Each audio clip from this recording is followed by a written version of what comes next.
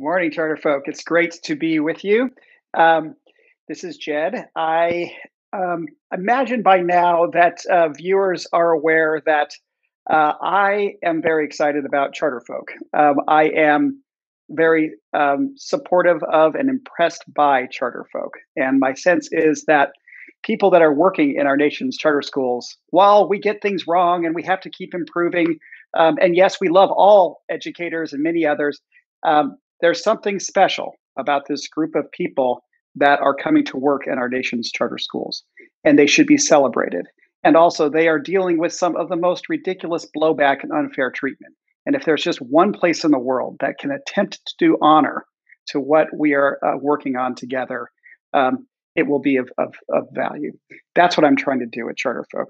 One of the things I've loved most about doing this is that it's given me a chance to reconnect with old friends who I've worked with for so long, but also to meet a bunch of new people. And today's discussion is just a shining example of how CharterFolk has put me into contact with another group of just extraordinary people working in charter schools.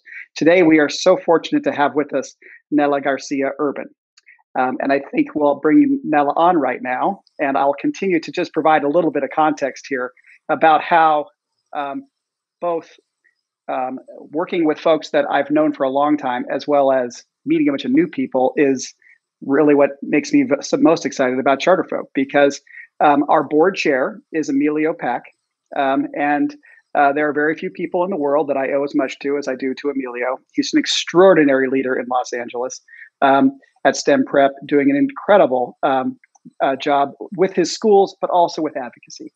And as board chair, I turned to him and I said, "Hey, I'd love to hand the mic to you. What would you like to write about at CharterFolk?" And he said, "Well, let me call Malka and I'll get right back to you." And Malka Borrego is another extraordinary leader from Los Angeles at Equitas, who was on the board of CCSA, and another person to whom I owe a huge, huge loyalty to and just never-ending gratitude. Those two said, "Hey, we've got two other remarkable Latinas across the country that we'd like to write with.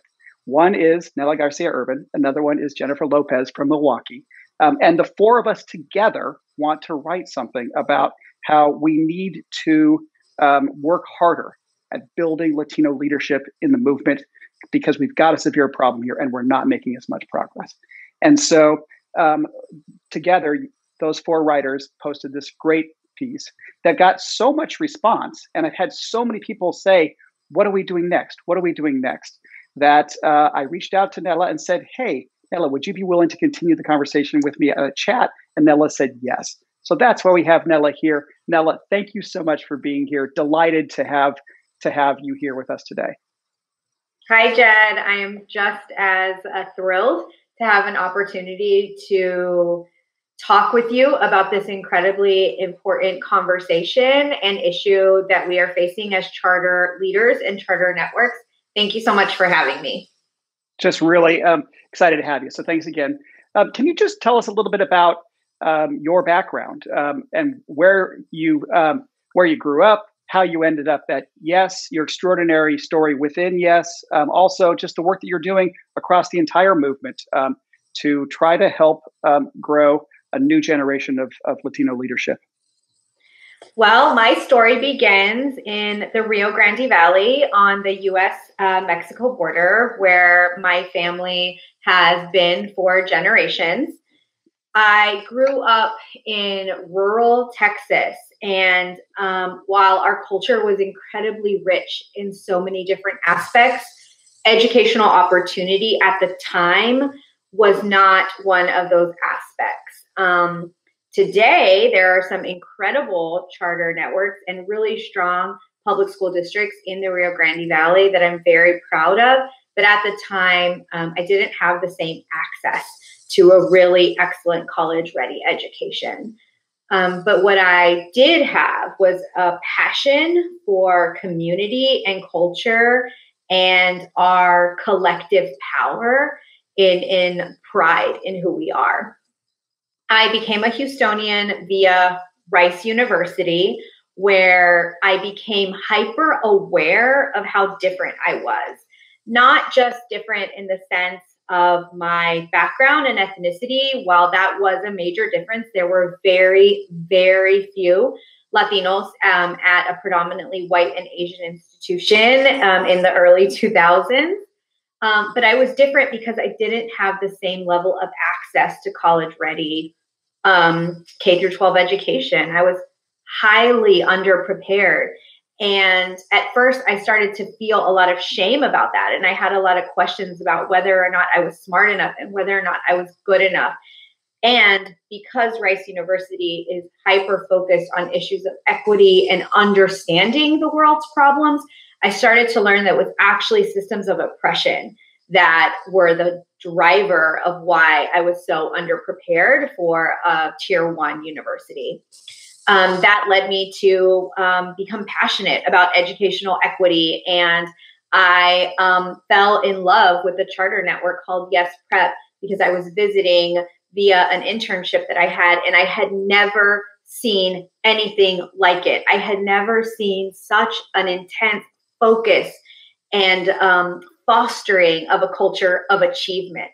In my educational experience, our culture was really driven by the communal aspects of school, like sports and the different activities that made us come together as a community, which on one hand was a really beautiful thing, but I had never seen this beauty and this joy in learning. And of course, I just fell head over heels in love with it and couldn't get it out of my mind and in my heart. And so a year into law school, quit to become a teacher because I knew that is what I was destined to do, and became a teacher, ended up becoming a school leader, eventually opened and led the very first alternative certification program in the state of Texas run by a charter school, Teaching Excellence, which today has produced hundreds of high quality teachers of color.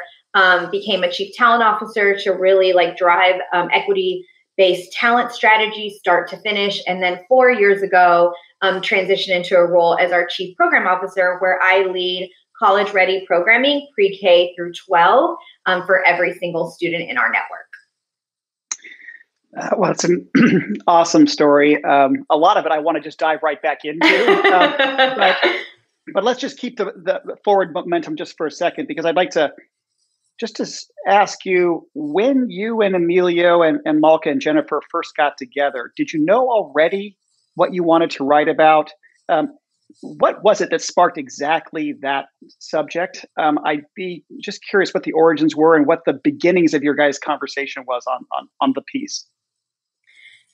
Well, the four of us have known each other for a number of years, thanks to Charter School Growth Fund, who has brought leaders of color together prior to the pandemic. And so obviously we've gravitated towards each other. And the origin of that piece truly starts with a massive problem.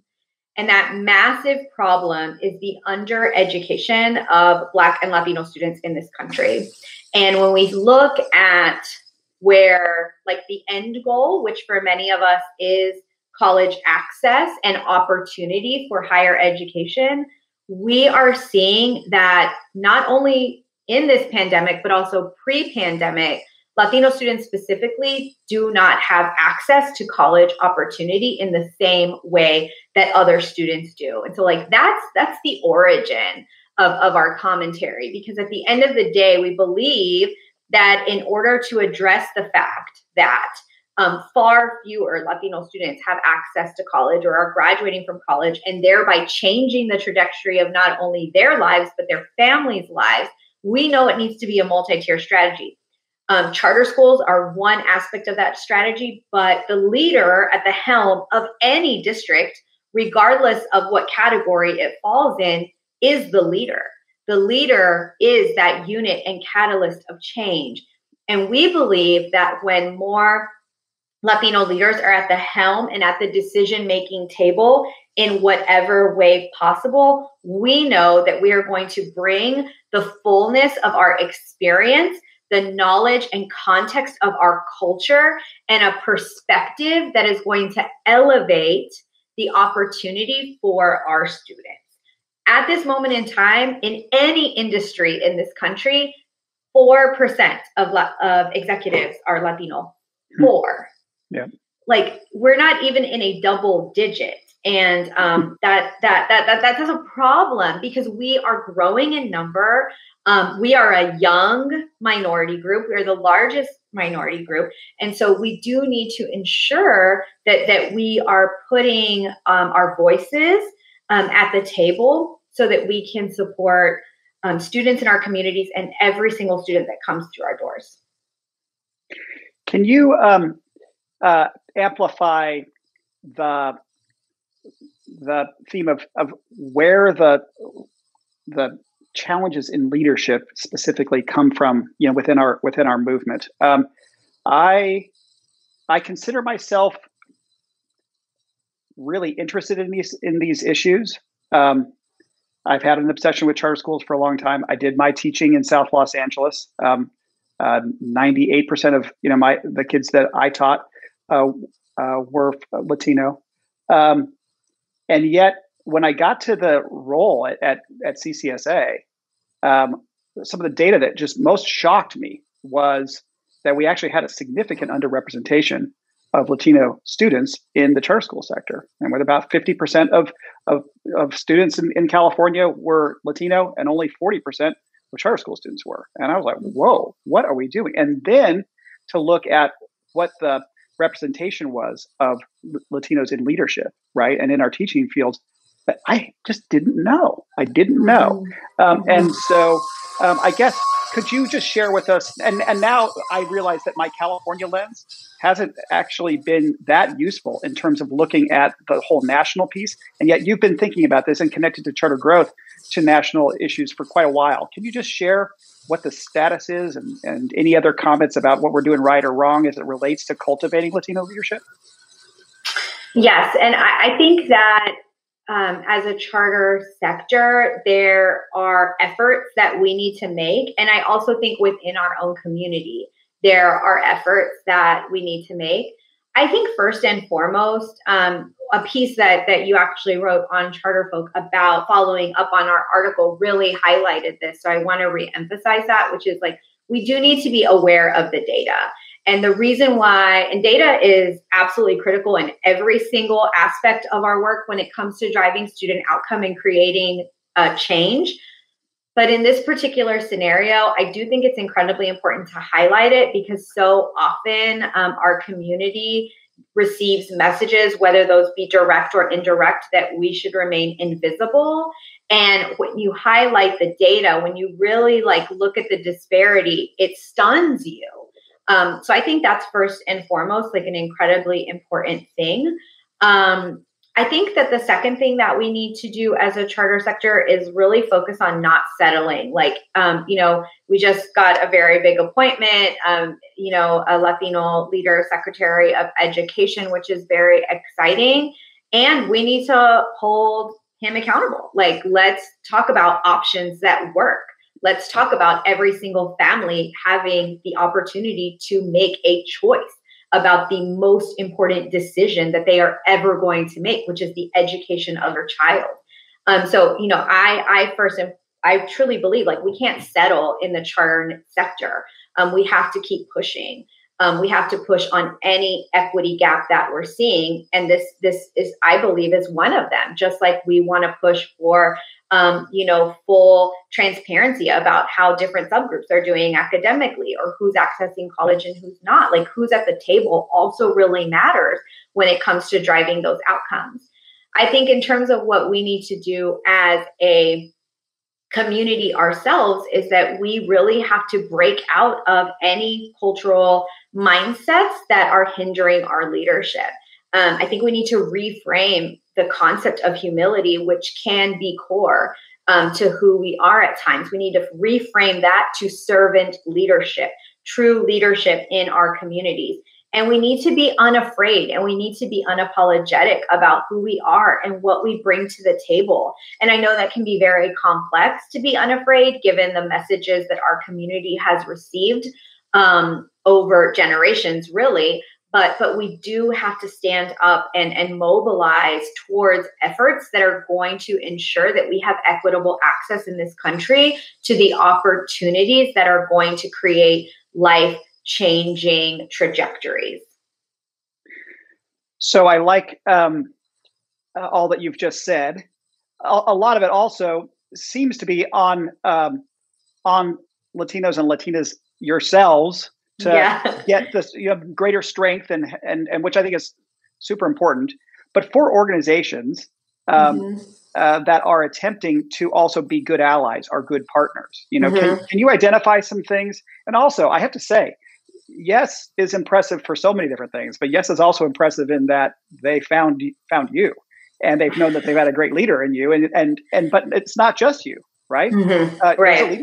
There's a leadership team at Yes that is very diverse, and so clearly Yes is doing some things. So can you just identify from an organizational standpoint, maybe from a movement standpoint, what are the things that we can be doing that help? And if you're aware of anything that trips things up, and we're continuing to screw things up, I'd love it if you would surface that for our viewers as well. Well, thank you for recognizing how the diversity and the power of diversity in our executive team. I believe that is an aspect of our strength as an organization. I was part of a series when former Secretary of Education Arne Duncan was in his seat, and it was called Our Students, Our Leaders. And the purpose was to bring together leaders of color to talk about issues of diversity, equity, and social justice in serving Black and Latino students in this country. And in his welcoming address to this incredible room of people, he said very directly, if your CEO or your superintendent does not have diversity, equity, and social justice work in their top 3 priorities, like this is not going to move. It's not going to move the needle. And I would say that at Yes Prep, our CEO, Mark DeBella, does have equity at our core and as a major driver of all of our decisions, which I believe has attracted leaders of color to our work. Our entire organization has completely changed, and which was one of my main goals as the first chief talent officer of the organization. So I'm very proud of that, but that's why it has to be your priority. I'm noticing equity becoming a buzzword, and that makes me incredibly nervous because buzzwords come and go. And this is work that has to stand the test of time and really be embedded into undoing policies that don't work, into determining who gets to the table, and to cultivating leaders from start to finish. So a couple of other things on your question. One, I believe fully in the power of programming. Obviously, that's my title, Chief Program Officer. Yep. But the investment in the development of Latino leaders, and the earlier the better, as earlier as possible, it makes a huge difference. And there are organizations that are working towards this, like Latinos for Education, the Surge Institute, EdLock, of which I'm a member. We have to continue to invest in that programming. As I sit here on this call, I am a recent graduate of the Broad Academy. And I am a better, fiercer, more equity-driven leader as a result of the investment that the Bro Network poured into me. And I believe I'm stronger for my students as a result of that investment. That makes a difference because we may not have the same access that other leaders. One of the reasons why Emilio, Malka, and Jennifer and I have become so close is because we can pick up the phone, right, and say, hey, I really need help with this, Nella. You have a bigger network. You've done this longer. Can you help me? And I can say, absolutely. That is a power that we need to continue to leverage. And then secondly, we need sponsorship over mentorship. There's a huge difference. And I just call on any leader watching this, find a leader of color that you can sponsor. What does sponsor mean? It means that you give an opportunity to that leader to come with you to a meeting, to speak in your stead, to take on a new project with you in the background, coaching, to introduce them to a funder or a board member, to make a connection that's going to mobilize their career. We have amazing mentors. We need sponsors. And again, I sit on this call because of the sponsorship of people who did not look like me and people who did, that gave me an opportunity to showcase what I can do. And now I'm able to drive change for 16,000 kids in Houston and hopefully beyond. Again, I've got like 6 things I want to go back to. I'll just choose one of them. Okay. Separate to this call, I was mentioning how my wife is a clinical psychologist, and she did her research on the imposter phenomenon. She was the first researcher, I believe, that studied the impact of the phenomenon on women of color. And there's just so much interesting stuff that came out of her research that's been a useful lens for me. One of the things that she identified was the importance of college networks, or teenage, early 20s networks that end up being of great assistance to people later in their careers when they find moments where they feel doubt. Who do they call? They call. Yes. And this is why one of the things she specifically identified is, why the Divine Nine matters so much to African-American professional development, right? And you were talking about, some things that had happened earlier in your career. You're talking about relationships that you formed with other Latinos and Latinas earlier in life, and then how you call back to them. Are there things that we can be doing, for those teachers? You're talking about, you're running one of the first teacher credentialing programs, right? I mean, the people I went through my teacher credentialing program just last week, one turned 50 years old, and and several of the people in the credentialing program, we all got married, right? And now we stay together with each other, right? Incredible. So when you're thinking about, you're thinking about teacher development, you're thinking about, early stage things that we can be doing that can pay dividends down the road. Anything that you can throw in about, strategies that would help our organizations get smarter about this stuff? I think that all organizations from a talent perspective need to prioritize relationship building as an end of itself, but also as a lever for coaching and opportunity. I think that those two things are really important. Additionally, from a talent strategy perspective, pipelining for cultivating talent and leaders is absolutely critical. Just to touch back on sponsorship as a connection to this story, my boss, when I became a CTO, he sponsored me to start my own board committee, which is the Human Capital Committee.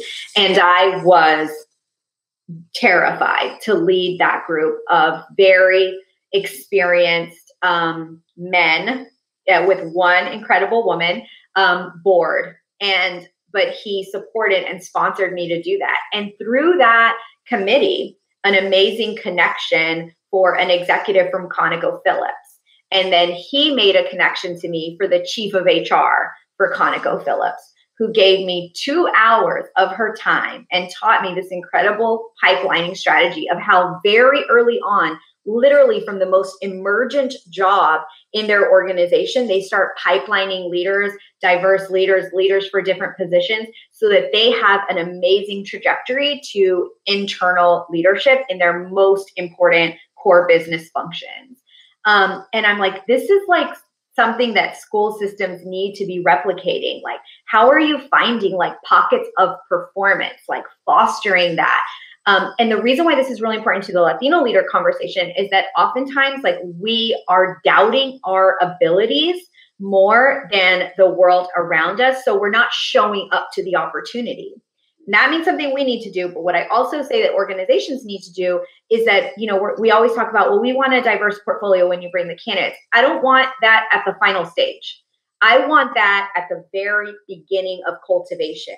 What did the pipeline look like at the start of selection? Did we go out and have at least 3 cultivation conversations for every one diverse candidate that we want?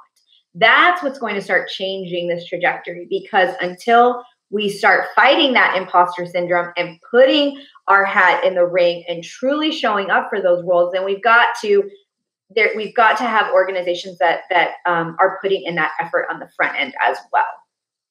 Yeah, I think that as somebody that was the lead executive for an organization for 10 years, hey, we got some things right and we screw some things up for sure. I know that and this was always important to me from the very beginning. I love your sponsorship.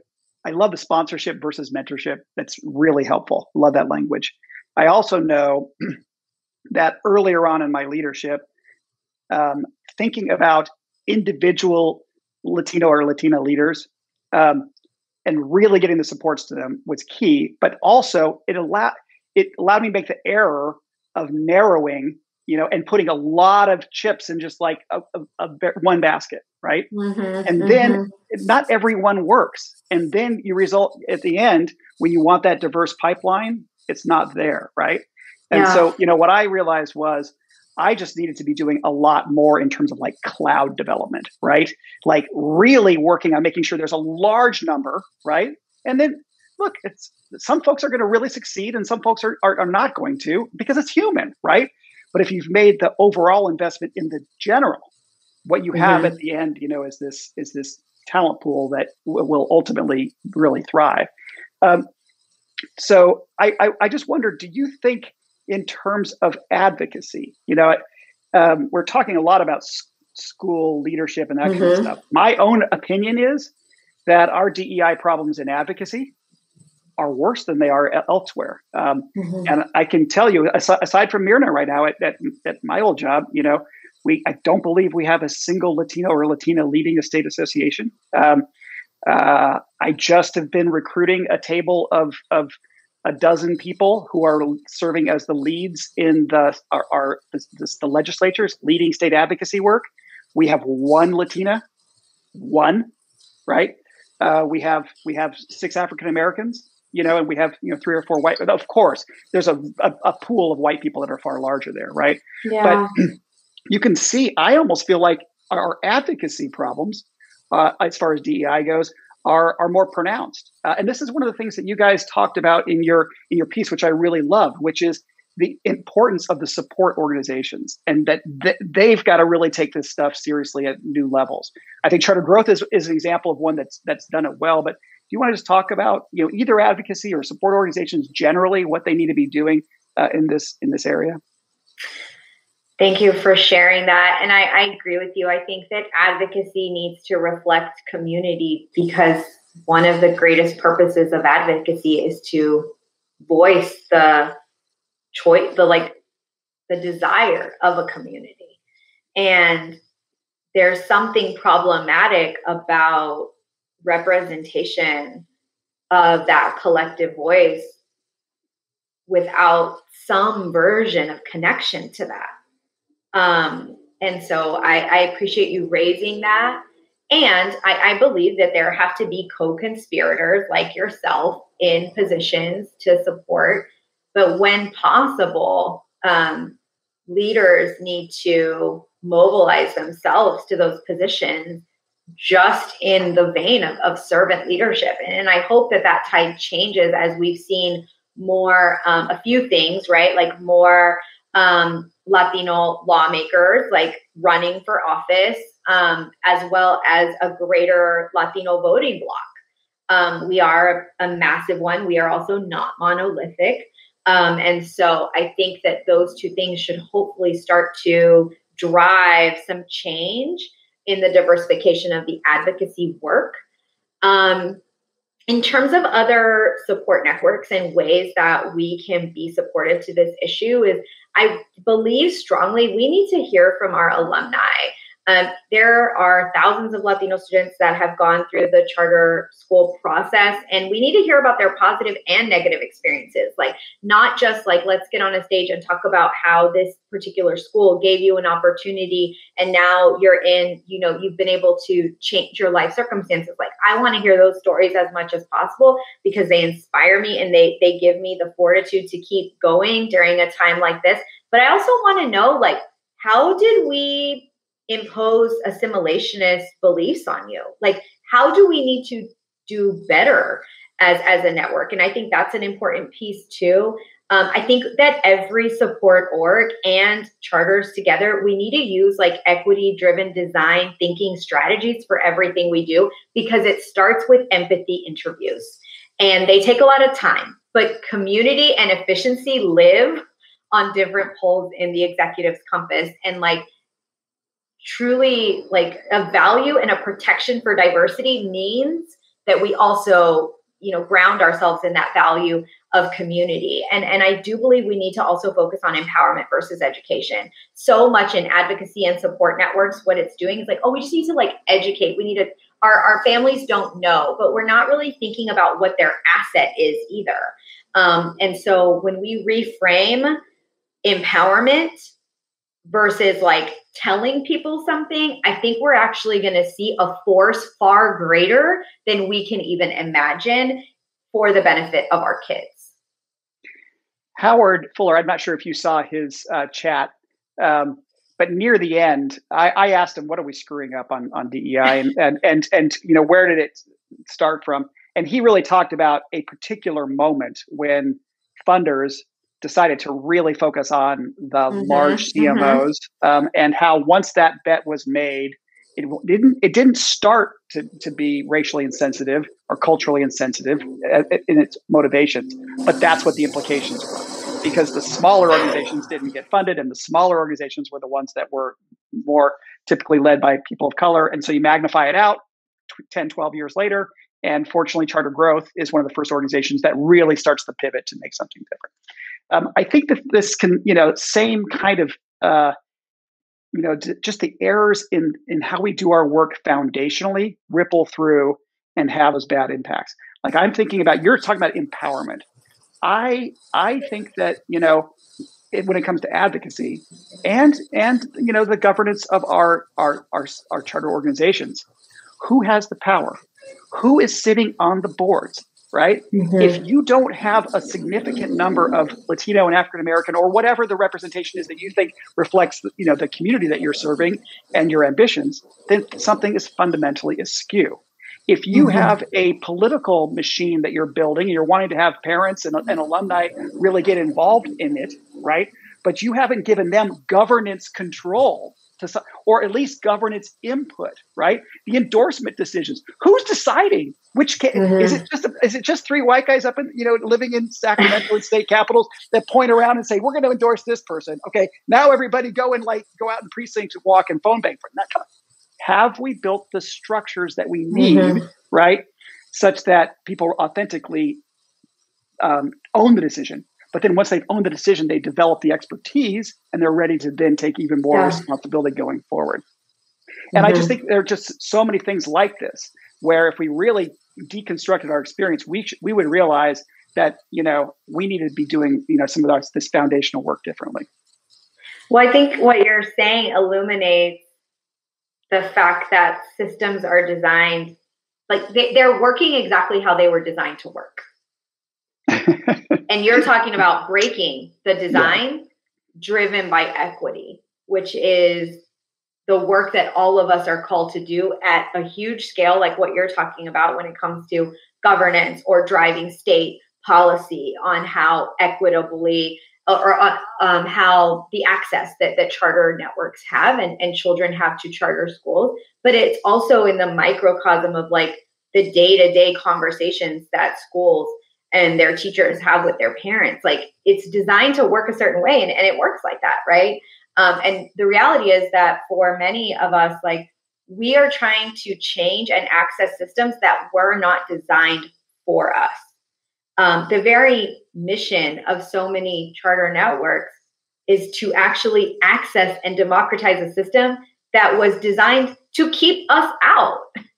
And so until we change that design and your example is very analogous to this, like we're actually not going to see the type of change that we need. We have to be willing to change it. I mean, in doing homework for this interview, I've watched the YouTubes that I can find and the Facebook, interviews and those kinds of things. One of them I love was when you're talking, you're in front of the whiteboard, with the yes information behind you. Yes, I love that. Choice week. Yes, exactly. But you were just talking about, every kid, right? And I can just imagine, what every kid means can be different, right? And if we need to make a decision about, are we going to serve absolutely all children? You're talking about the additional efforts that you make for kids with disabilities and all sorts of other things, right? I can imagine the board and the executive team will make a decision about what yes every kid means. That would be very different than, let's say, an advocacy organization that had on its board not nearly the same representation, right? We're going to make fundamentally different decisions. And this is how we end up going in different directions, and why we have to redouble our efforts to make sure that we get people like you, Nella, on every single advocacy board or wherever we can, so that your voice can not just be heard, but can be reflected in the decisions that we ultimately make. Thank you for saying that. Something in our organization that we have held very near and dear since we really started changing the core of who we are towards equity-centered design is that all means all. And so we're fighting this belief that in our charter network, we don't take every single student, or that our students, we help them opt out of our process, or that we don't offer certain services. And we made a fundamental decision like that would no longer be us. And we set persistence goals and have beaten our persistence goals ever since. Persistence meaning our students are staying with us. And, to any organization that wants to say like all kids, like every single kid, like I think there are ways that you can evaluate that. I think you can determine like where your investments are. Like, I always say we can afford whatever we want. It just depends on what we're willing to trade off. And we've made trade-offs to ensure that we open programming, to ensure that if a student makes a choice that's regrettable to them and their family, that they never actually have to leave Yes Prep. We run our own alternative and restorative center so that our students aren't expelled and can like have the counseling and coaching and family supports to then come back into their school community. So they never have to feel the shame of being like exited from something that they care about. So, that's like one example of how we've like put our resources in alignment with like every single kid. And you're right. Like the drivers of that are leaders that are equity driven, and many of whom are leaders who have experienced things in their own families. And I can also say that for our board.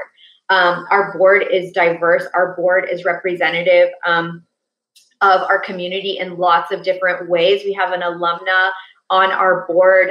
We are so proud to see that because it also helps hold us accountable, not just for our Latino students, but our Black students as well. We have one of the most like respected community leaders in the Black community and on our board. And he is such an asset because he shares with us like what the messages, how the messages are landing, like how we can better support Black boys, how we can ensure that Black families trust us with their children. So I believe that diversity and creating a space where it's truly valued actually leads to change. Let me ask your advice about how CharterFolk most helps. One of the things I was worried about in terms of doing this with your guys' first piece is you can convey a sense it's like a one and done, right? And I really didn't want that to happen. And hopefully we're continuing the conversation going. I was also a little bit concerned about writing a one right after you guys, right? Which is like, hey, this is a story for you guys to really share. But I do have some experiences. I do have some observations, so I try to throw them in there. But can you just give just general coaching suggestion about how CharterFolk continues to support on this really critical issue? I think that elevating voices is incredibly important because it models to everyone in our community, not only families, but students, early career leaders, that our stories do matter. In a climate in which people believe that they need to change who they are to be successful, an important statistic is that more Latino leaders than any other minority group believe they need to assimilate to succeed. It means they need to cloak their identity in order to be successful and to have an opportunity to drive decision making. The reality is like when you change who you are to get to the table, when you get to the table, it's not going to be any easier to share your authentic perspective. And so when we elevate voices, when any one of us has an opportunity to tell our story, and when we receive sponsorship from a leader like yourself with experience in one of the largest charter communities in the country under immense pressure as well, from a charter space, like it communicates something. We're paying attention. When I see Daniela Anello like on CharterFolk talking about bilingualism, like one of the aspects of our education that has been fully oppressed, it tells me I can keep fighting for resources for bilingual education. I can keep advocating even though it's harder to find teachers. And it means that we have to have 2 different curricula. And it means that we've got to, train our assistant principals differently. Like that, none of that matters, because at the end of the day, I'm listening to a person who's literally an expert on this, talking about how it's like absolutely critical for the academic success of our children and their social emotional well-being. Like, so just that profile like communicated something to me, and it probably communicates even more to other people. We are a people, we are a community that we thrive off our connection to each other. And the more that is like elevated and visible, and the more that an organization like CharterFolk can sponsor that, we're going to see momentum. And that is ultimately what we need to continue to change this problem. Well, Nella, just consider an open invitation. If there's something that I get wrong, or there's an opportunity we're not taking advantage of, or whatever, beat on me mercilessly. And meanwhile, Emilio and our really remarkable board will be of assistance as well. But this, I fundamentally believe that, if there's something that we learn coming out of this horrible story in Ogden, Utah, about it just to me says, look, we have got to grow a new generation of leadership such that just broadly, we are just more attuned, right? Yeah. And we're supported by advocacy organizations that can help people in difficult moments, right? But you have to have that next generation of leadership. And I'm going to do whatever I can here at CharterFolk to try to help happen. Thank you. I want to say one thing, because you reminded me about that story. Like a thing we have to continue to do, especially amongst Black and Latinx or Latino leaders, is we have to bridge. And we have to bridge towards each other, and we have to continue to find like that connection so that collectively we're able to share and elevate our voices around inadequacies in the educational access of Black and Latinx children.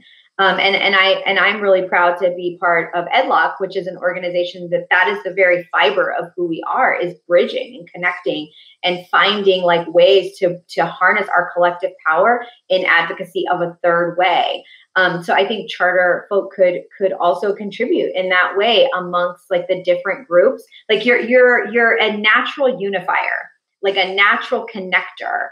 And we can say like we need more Latinx leadership, and we can also say that like charters need to do better supporting Black students. Like both of those things can be true. And how can like our solutions support all of those groups and ultimately drive our liberation?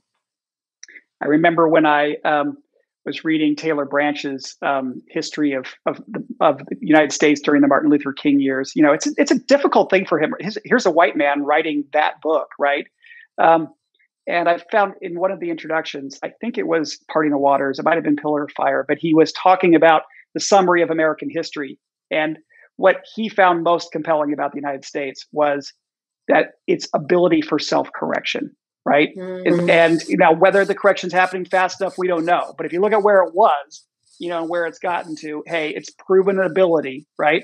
And it's one of the things I think about the charter school movement too. It's just, we've got this ability to get better and to correct our own problems, right? Yes. But I don't think that we get better without intention. I don't, and maybe one thing I'll at least, claim a little bit of credit for it at CCSA, when it was 50-40 kid representation and a complete and utter dearth in Latino leadership, we at least said, no, we're going to try and do something about this, right? And we didn't make it far enough. We didn't make it nearly far enough, but at least we made some progress. At CharterFolk, I'm just going to try and bring the same spirit and look to be made smarter by folks like yourself along the way. Thank you. Intentionality, as you mentioned, is a powerful tool for an organization and for a leader. And I want to comment on what you said about like charter schools have this ability to improve. You're absolutely right. That's the fiber of who we are. I think that a lot of districts, both public and charter, really rose to the occasion during this pandemic. But I have heard from leaders in education say like charters were just like very well positioned to execute, even in very low tech environments, even in like, these different situations. And like, if anything, that moment is a reminder to us that like we can change. And I do believe that many networks are putting anti-racism, front and center on their priorities. And what I hope that we do not do is that we don't create a checklist of like what we need to execute on in order to be done, because this work is not done. We need the intentionality of a sustained effort here. A lot of things are going to come our way post-pandemic. We're going to be looking at student data that is literally going to break our hearts over and over again, given what many of us, like yourself and so many others, have been working towards for decades. It is going to hit us and it's going to be hard. But what we have to do is maintain the intentionality that like at the core of anti-racism and at the core of educational equity is continual effort for the children that need us the most. Nella, I could keep talking about this, but we're getting near the end. We are. I want to have just a chance also to connect this discussion to some of the broader themes at CCSA or at CS. Okay, there I go. At the chart. I haven't done that in a long time. Wow, it'll creep up on you. at CharterFolk, which is this idea that the role of charter schools is to make our public education system greatly more public for all, or to realize that greatly more public schools have a Maslow needs hierarchy that's properly structured with our values at the bottom, and if we have things out of whack, as I believe the traditional public school system does, we have severe problems. I just wonder, are there any of the themes that you've seen highlighted here at CharterFolk that have particularly resonated with you? Anything that seemed off the mark? Would love to hear just your general impressions as a reader about what we're getting right and what we're getting wrong here at CharterFolk. I wanted to comment on the public schools piece, in that I think that we need to continue that conversation over and over again, because this concept that we're not public schools for whatever reason is hurting our movement. And traditional districts and portfolio models need to be part of this solution for all kids. A big issue that we have in this country is that we just don't think of all children as all of our children. And I believe that there are enough sponsors and supporters of charter networks that have actually rejected that idea. They've actually said, no, like the children of Houston are actually like my responsibility too. And I'm forever indebted to those supporters, because that's why we're here. So I think we need to keep talking about that. Like I appreciate that conversation, like framing us as public schools because we are, but also like making those connections and understanding like what are the different options here. That are going to get us to where we need to go, because reality is like we're serving thousands of kids. We need to serve more, but we're not going to get to all of them. And so like, what role do we play? I think we play an incredibly powerful role. So I appreciate that. I also commented on the piece on Daniela, and I would love to encourage that part as well around different value and program models in education. I'm incredibly fearful about decisions that are going to be made in the spirit of getting back to certain test scores that may not actually be beneficial to our children in the long term. We've made a lot of strides. We were slow to this, so just a couple of ideas for CharterFolk from the academic angle. We've been slow to like the adoption of procured curriculum generally as a sector. And I'm even more nervous about that as we enter post-pandemic era schooling, where we need to accelerate learning in a very meaningful way. And I'd love to see continual conversation, because part of our advocacy arm is our proof point. And when our proof point is at risk, what do? We're going to try and protect it. And we're going to be under immense scarcity in certain scenarios, right? I think a lot of us are preparing for that. And so how do we operate in that? And how do we maintain that North Star? Because if our North Star is still opportunity for every single student that attends our charter schools, we've got to hold strong on what made us great to begin with. And that might not be abandoning those tenets for a quick fix. So a couple ideas on places to continue that conversation, because I think people are hungry right now even to start thinking about what the future is going to look like. Right. Well, that's very helpful. I think that notion that our public school system has not turned out to be as public as we need it to be, and the role of charter schools is first to model what greatly more public schools look like, right? Yes. And if we can't model it, then we have nothing, right? But then once we have totally agree.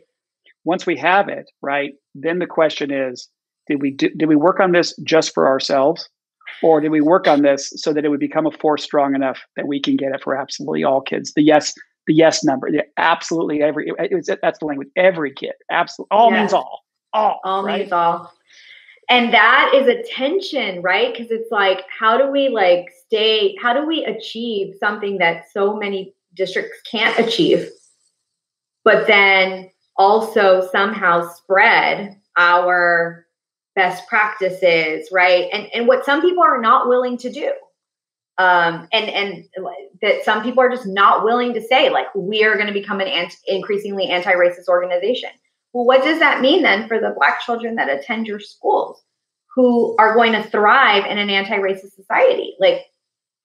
So I think there's a tension with that, but yet still this responsibility. So I think that's CharterFolk could be interestingly positioned with the advocacy experience to figure out how we bridge those connections, because no one's against public school, but it's they try and separate us so as a means to oppress our policy, and it's impacting actual kids and families, which is why people like you and I get riled up. Well, one of the things I have to do at CharterFolk is just to pass the mic. We've just got a couple minutes left. A last moment of passing the mic to you. Any last thing you wanted to share with our viewers on whatever the topic may be? Nella, I've enjoyed our time together and would love to hear whatever closing thoughts you might have. Thank you.